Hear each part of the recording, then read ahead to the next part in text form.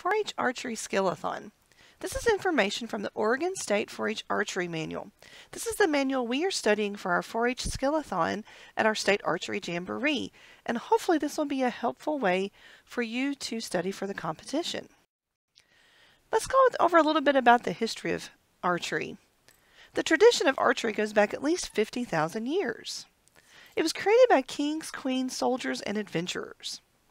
The invention of the bow and arrow was one of the first attempts at harnessing energy, and many of you have studied potential and kinetic energy as part of science at school. According to Encyclopedia Britannica, the invention of the bow was one of the three most important cultural advances in history, along with the discovery of fire and the development of speech. Archery is fun but can be dangerous. Treat your bow and arrow as a loaded firearm. According to the manual, the 10 commandments of archery safety are as follows. 1. I will always treat my bow and arrows as a firearm and not point them at anything that I do not intend to kill. 2. I will not nock an arrow or draw a bow when a person is in front of me. 3. I will never release an arrow where I cannot see the entire flight of the arrow. 4. I will not shoot an arrow straight up. 5. I will not release a drawn bow without an arrow. I will not dry fire my bow. 6. I will not shoot an arrow that is too short for my draw or one that is damaged or too weak for my bow. 7. I will not shoot toward houses, highways, livestock, or where there are people. 8. I will not go forward to retrieve my arrows until all are done shooting. 9. When looking for an arrow beyond the target, I will set an arrow in the top of the target or set my bow in front of the target to warn others that I am behind the target. And 10. I will always be courteous to others, conserve wildlife, and preserve the natural beauty of my country. Let's talk a little bit about the bow and arrow. There are three main types of bows. There's the recurve, the longbow, and the compound. The recurve bow. And here you can see a picture with the different parts of the recurve bow. Be sure to review this as part of your study time. Recurve bows commonly are made of fiberglass or laminated fiberglass and wood. Some have risers made of metal or limbs made from a synthetic material such as graphite. Because of their curved limbs, recurve bows shoot arrows faster than a longbow. They are often used in hunting and in target shooting. Archers who compete in Olympic events have to use recurve bows. Here is the longbow. Once again, review the picture. It's from your manual, and make sure you know the parts of the longbow. A longbow is a straight piece of wood or fiberglass shaped to form limbs, string notches, and a grip.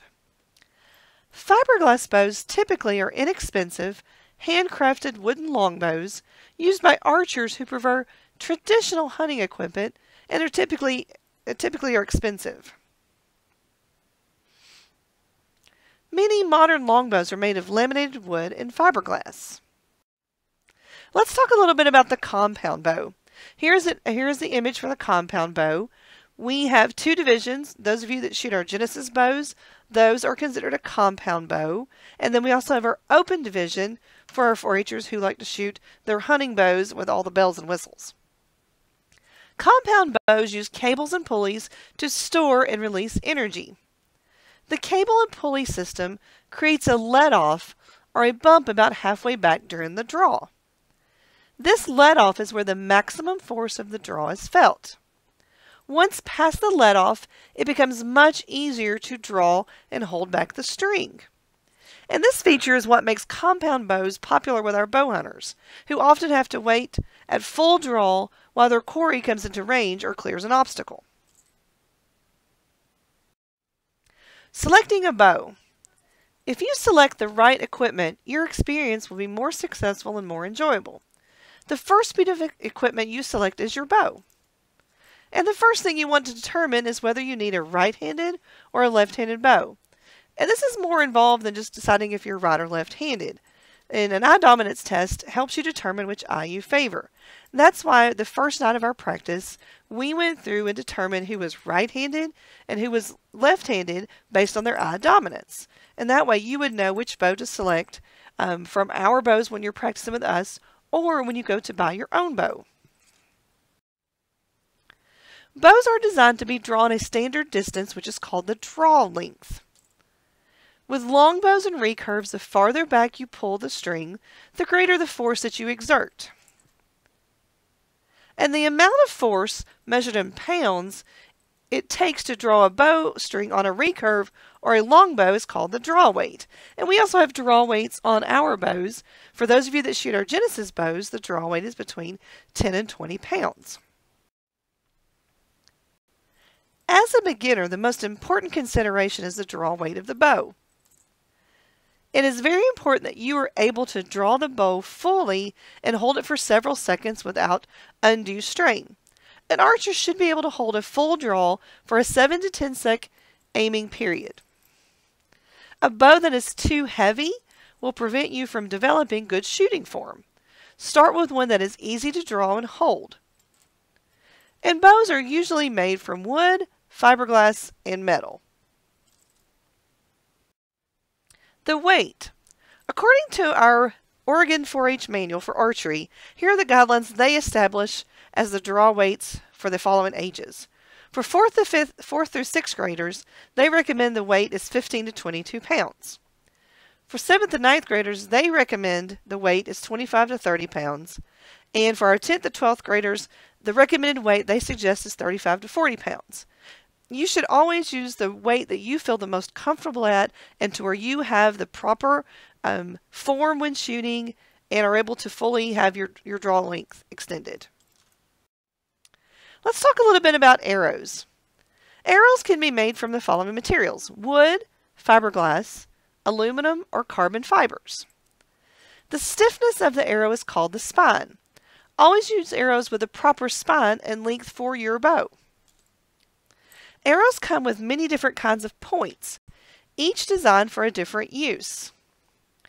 Target points, which is the first photo in the column, are usually conical or bullet-shaped and are designed to cause minimal damage to foam or grass target mats. The target points are the ones that we use with our Genesis bows. Field points, which is the second photo there in the column, may be bullet-shaped or somewhat shaped like the point of a pencil. They are often used for target practice. Most of our compound shooters are using field points. Broadheads have 2 or more cutting edges, like the point in the third photo. These are often used for hunting. But sometimes our bow hunters will use other points, such as a judo head and blunts, in certain situations. And the judo head is the 4th picture in the line there. When we think about parts of the arrows, it's important to know which end is which, right? So the nock there is the part that we attach to our string, our nocking point. The fletchings can often be multicolored on an arrow. The odd colored fletching, or the index fletching, is the one that sits outside of the string. You may hear that referred to as a cock feather. And then the other 2 fletchings you may hear referred to as hens. The shaft is the long, hollow portion of the arrow, and the point, and we just covered different types of points, or is the sharp part that attaches into the target. Selecting your arrows. You may select arrows made of wood, fiberglass, or aluminum. They kind of suggest that you don't buy carbon arrows until you're more skilled as an archer. It's kind of a cost factor. Let's talk about each of these materials separately. So wooden arrows. Most wooden arrows are inexpensive. However, with the recent popularity of traditional archery, they are better quality and more expensive arrows are available. Wooden arrows may be less durable than arrows made from other materials because they may warp, splinter, or break with repeated heavy use. Fiberglass arrows. These are mainly used for bow fishing. They are not recommended for hunting or target shooting because they are too heavy. Aluminum arrows. These are available in a range of sizes, prices, and durability. Most are durable with heavy use and can be re-straightened. Replacing the fletching, the points, and the nocks on aluminum arrows is quite easy. Aluminum arrows are the ones that we use with our Genesis bows. Carbon arrows. These are for more experienced archers. They are very strong, durable, and lightweight. However, they are expensive. Ask some of your fellow archers in our group who shoot a compound bow about how expensive their arrows are. Many compound bow hunters use carbon arrows. They are also becoming more popular with our dedicated target shooters who use traditional bows. Arrow length. Once you have decided which material you want for your arrows, you must choose the right length. Arrows that are too long do not fly well, and arrows that are too short are dangerous. Arrows need to be an inch longer than the full draw of the archer. Archery shops have a special bow for measuring accurately your proper arrow length. And it is extremely important to have a matched set of arrows. Do not mix and match different lengths, different thicknesses of the arrows. So if you're unsure of what arrows to use with your bow, always go to your local outdoor shop and talk to someone who knows a lot about your bow. It's important for them to be able to measure you for the right arrows and have the right weighted arrows for your bow. Fletchings. This is the guidance system for the arrows. It's called the fletching. It's either made of feathers or plastic vanes and available in many different sizes and colors. Beginning archers often prefer feathers to vanes because feathers are more forgiving. They can fold or flatten as they pass the bow and arrow rest. You might prefer plastic vanes if you will be shooting in wet weather or using more durable arrows. However, vanes cannot be shot off the shelf. They require an arrow rest that folds out of the way or does not touch the vanes as they pass. Our arrows have plastic vanes just for durability's sake, and if you notice on your Genesis bow or the other bows as well, there is an arrow rest that allows the vanes to not be ripped off when you're shooting. Let's talk about some of the accessories and safety equipment that is recommended for our archery program.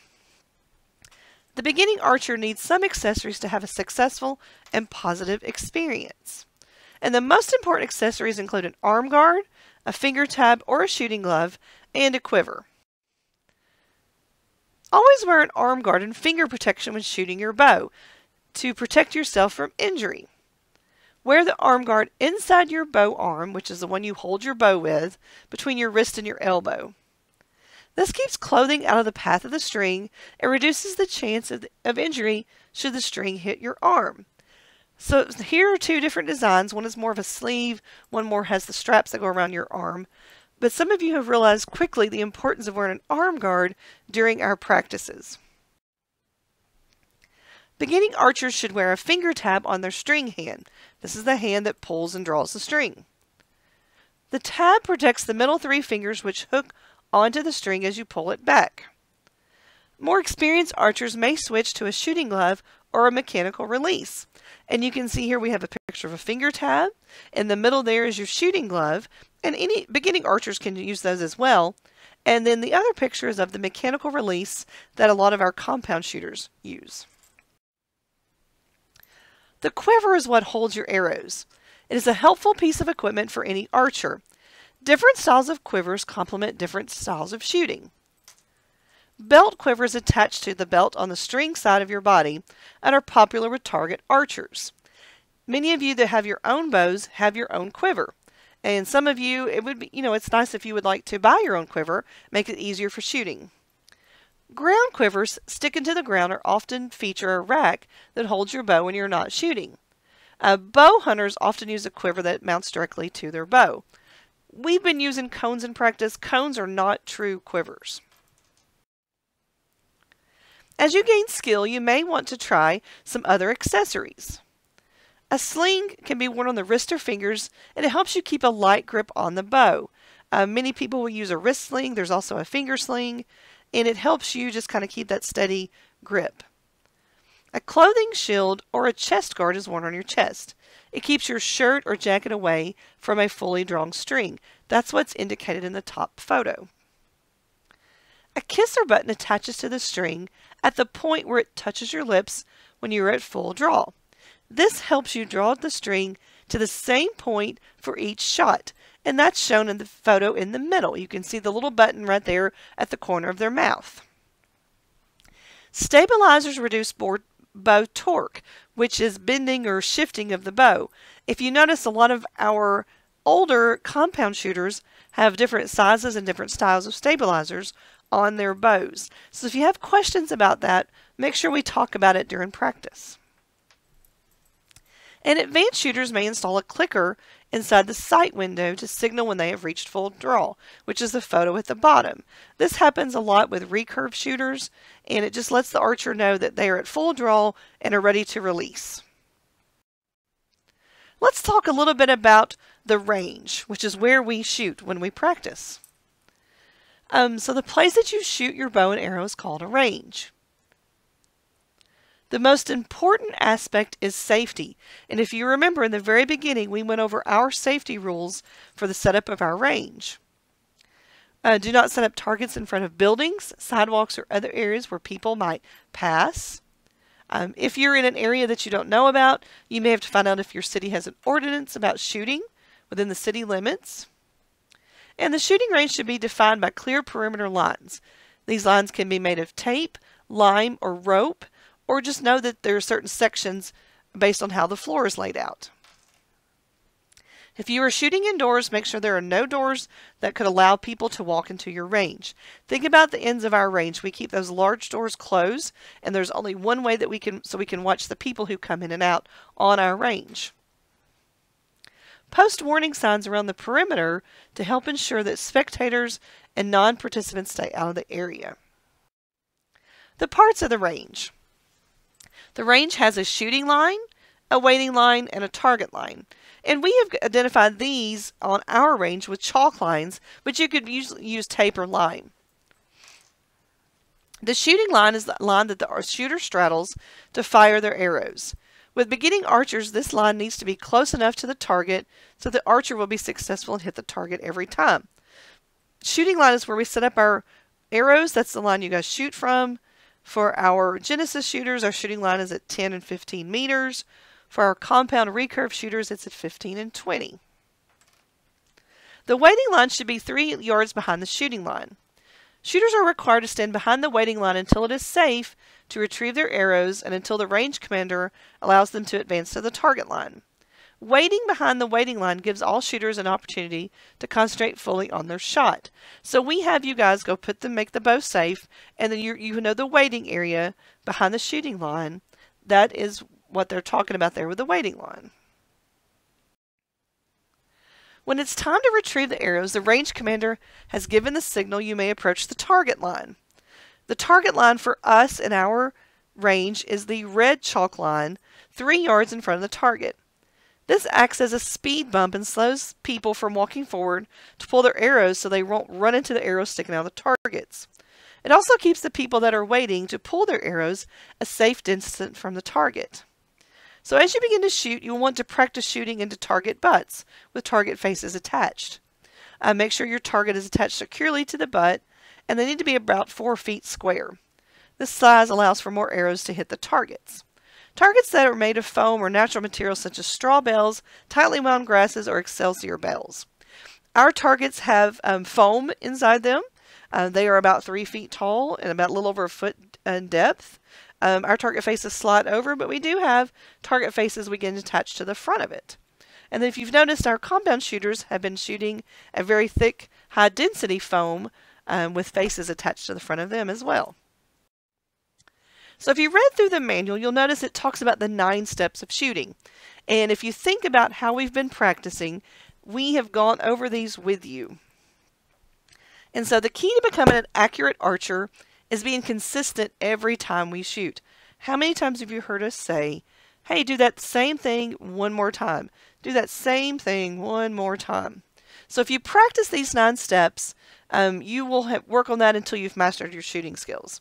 And these are stance, knock, set, pre-draw, draw, anchor, aim, release, and follow through. Number 1 is your stance. When you come to the shooting line, we remind you to put 1 foot on each side of the shooting line. We tell you to get comfortable with your feet shoulder width apart. Sometimes you've heard us say widen your stance a little bit. Stand straight and tall. Keep your head up, your shoulders relaxed. So I've told you to keep your body straight. And archers shooting from a wheelchair would actually put 1 set of wheels on each side of the shooting line. And all their stance would be exactly the same. Number 2 is nock. Place the arrow on the arrow rest, holding the arrow close to the nock. Remember, as you draw your arrow, it goes up and over the top of the bow, always pointing downrange. Keep the index feather, the different colored feather or vane, away from the bow, and snap the nock onto the bowstring under the nock locator. Step 3 is set. Set your bow hand on the grip using only the web and the meaty part of your thumb. Your bow hand should stay relaxed through the whole shot. Set the first groove of your first 3 fingers around the bowstring, creating a hook, that little crease that forms right there at the top of those 3 fingers. And keep the back of the string hand relaxed. Step 4 is your pre-draw.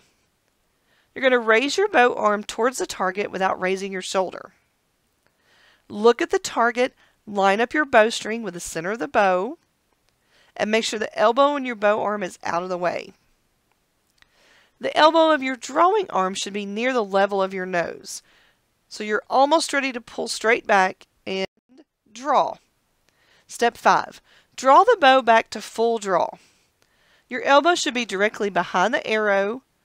Continue looking at the target, keeping the string lined up with the center of the bow as you draw. 6 is your anchor. We've gone over this several times about finding your anchor point. Draw the string to the front of your chin, placing the knuckle of your index finger directly under the side of your jaw. Make sure the string is lined up with the center of your nose. Find your anchor point. I don't know how many times you've heard us say that. 7 is aim. Focus your eye on the center of the target. Keep the string lined up with the center of the bow and continue your gradual draw. So we tell you to aim down your arrow. Look at what you're pointing at. Try to get it in that red and yellow circle on our target. 8, when you're ready, you're going to release. Simply release all the tension in your fingers and drawing hand all at once. Continue extending the bow arm towards the target as you release. Continue focusing on the target.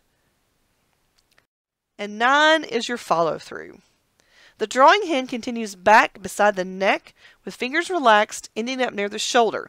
Or it's like you're brushing your hair back or brushing dirt off your face. The bow arm continues straight out extension towards the target.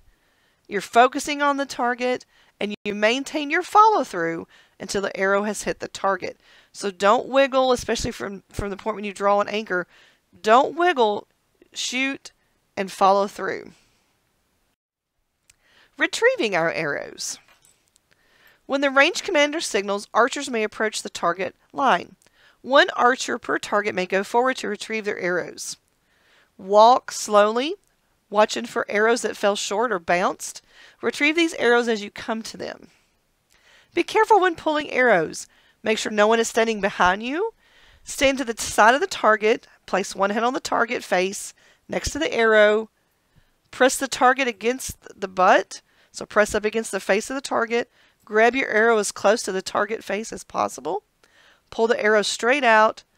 This manual says to place the arrow in the quiver before you pull it out next. If you don't, you guys do what we told you. You don't have a quiver. You're going to pull it out and lay it on the ground. So the final part of this book is common faults and how to fix them. So we know it can be difficult to determine why arrows are landing where they are. Watching where the arrow lands on the target face can help you identify some shooting form errors. And think about things that we've talked about keeping your bow arm straight and not tilting or canting your bow. Making sure you have good grip. Your fingers are up next to the arrow when you release. So archers with good and consistent shooting form should shoot their arrows in a group. And you've heard us talk about this. So grouping is when all the arrows are close together, even if the group is not in the center. So some of you have really good grouping. We've just got to get it closer to that bullseye. So in the archery manual, read chapter 6 for some different arrow patterns and common errors that can cause these patterns. So this has been a narration of part of the Oregon 4-H Archery Manual. So hopefully this will help you guys in preparation for our 4-H Archery Skillathon.